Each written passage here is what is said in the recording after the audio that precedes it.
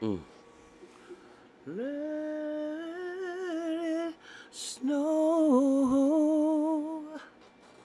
Come over here and help me climb the tree. Hey, good morning, good afternoon, good evening, family. Welcome, welcome to the Mental House with me, your host, the Minister of Soul, Khadijah.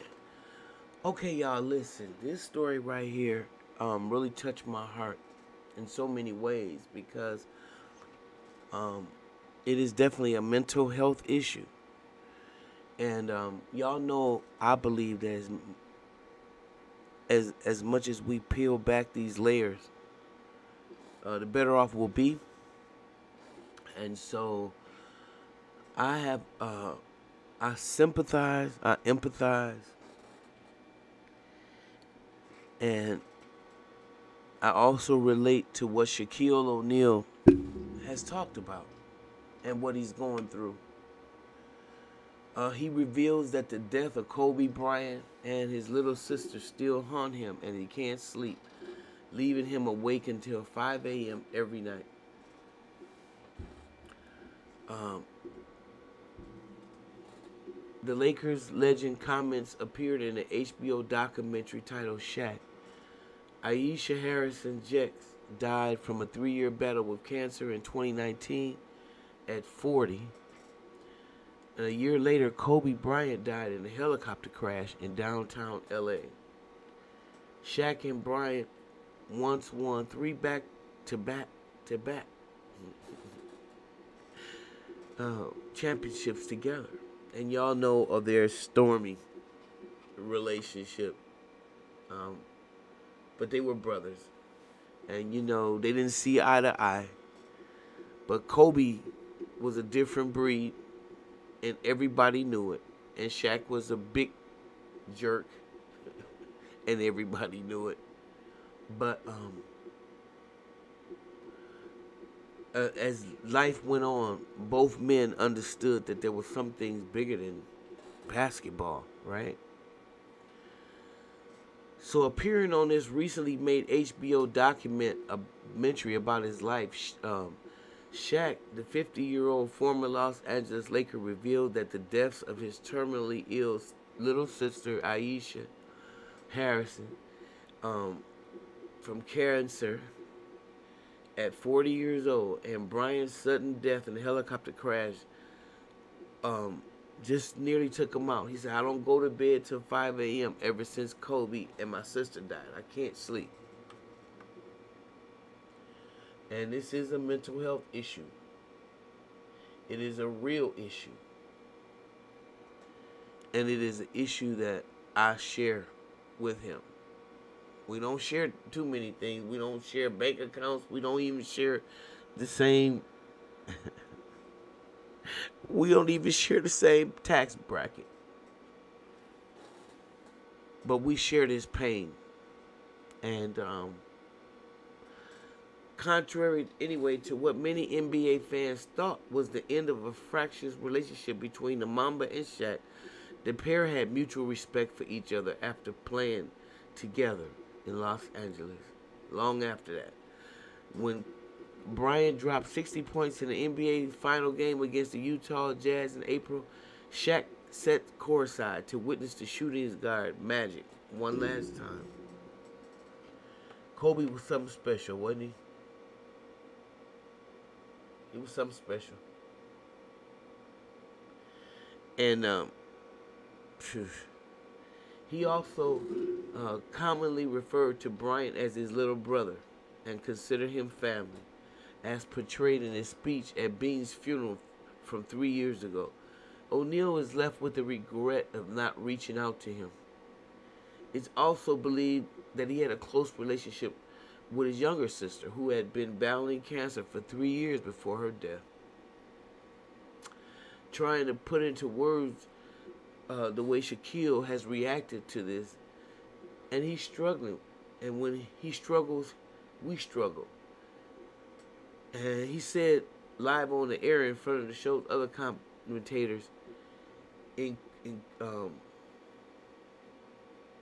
You know, Kenny the Jet and Charles Barkley. So he said live on the air. He said we struggle with it. He struggles with this. And because he's one of our brothers and we feel for him tonight, our hearts are broken in Shaq's family and in our families as well. And that's what Milwaukee's own Ernie Johnson, had to say about this particular situation. I think his son finally passed on after a battle with some health challenges. NBA Commissioner Adam Silver was also on the broadcast and sent his condolences to the O'Neal family at the time. From everyone in the league, but obviously from me personally, my condolences to Shaq. And I know all of you, you're hurting because you're all so close to each other. O'Neal was selected to be inaugurated into the Basketball Hall of Fame in 2016.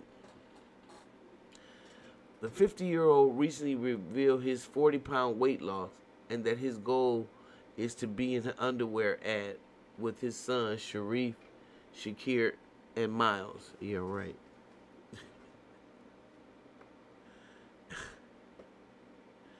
Yeah, right, Shaq. Good luck to you.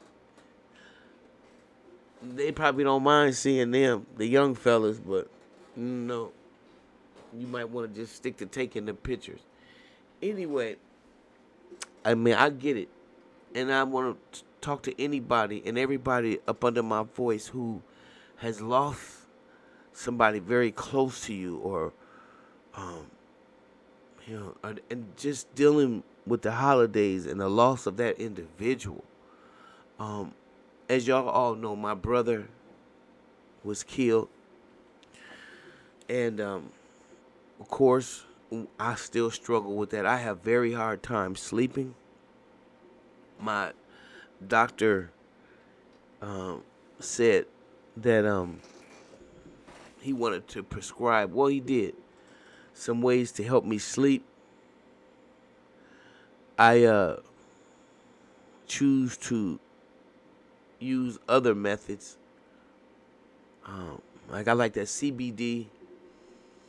I like anything that helps me to relax. I'm not a big pill popper or taker, okay? Because I know that can lead to other things. And I just don't want it. And so with my history, I just try to stay away from that kind of stuff. But I know it's very difficult. And then my father died. He turned around, he died. So then it conjures up all. He died at that following July. So my brother died in February and my father died in July. And the year before that, the girl I was raised with, young lady that I was raised up, suddenly passed away. And she was going to the bank, and I consider her my sister. And then which continues the trauma. And then the trauma of my younger sister, who was a victim of domestic violence. And so the holidays are very difficult for me. But I try to, some of them I'm able to celebrate. And at least I've gotten to the point where I can talk to them now. Much more so I can say, wow, I'm going to celebrate your birthday. But some of them are too fresh. And so fresh I can't deal with them. And so I understand exactly what Shaq is talking about. So anybody else who's dealing with the loss of people that are very close to you and people that you love, I want you to know that we're all on the same team. I wish for your mental clarity as I wish for my own. And may God bless and keep you. And know that as long as you keep your hand in the hand of the man that still the water, and keep your hand in the hand of the one who calms the sea, take a look at yourself, and then you can look at others differently. by putting your hand in the hand of the man from Galilee. All right. I'll see y'all all in the next video. Thanks for listening. Let me know if you're dealing with something this holiday, and if you'd like to be prayed for, if you'd like to have some acknowledgement about, I'd be so glad to share that with you. And I just want to give you that time, because no need to be alone, no need to think that you're alone. It's real important. It's like I hate to say it, it's like a morbid fraternity. However, a lot of us who grieve during this time period, we need people who understand what that's like. And in that way, you don't seem like such a Debbie Downer because you're around people that understand you. And that's extremely important. It's extremely important. Because there are some people who haven't been through that. I want to give a shout out to Carol Posey. I know that she lost her grandson around this time or a little after. And she was very instrumental in trying to send healing vibrations this way to my family. So I definitely want to send the same healing and love out to her. Also to Marilyn Locke, whose son Cal, on New Year's last year, my little cousin, I call him, he was shot, killed by some wazoos for the most ignorant reasons. I mean, and this is the sad part about it. Most of the people that are leaving here in my community are leaving here in such a stupid fashion. Just violence. Even to people who aren't even violent. Even to people that never hardly find themselves in that type of situation. They getting hit by stray bullets. They getting hit by somebody shooting at somebody else and then shoot them. I mean, and then there's almost like nowhere to run. Like Martha Reeves said, nowhere to run, nowhere to hide. And it's a very defeating situation. And I just hope coming up this New Year's, as the fools get out there and get to shooting, that you take in consideration that those bullets got to come down. And it's a dumb celebration to me, because we already got enough shooting. I don't even know why we got to shoot more. But I want to give a shout out to Winston Kendall. I want to give a shout out to Scoop. I also want to give a shout out to Rita and everybody in Buffalo, New York, who I know, wow, y'all going through some challenges there.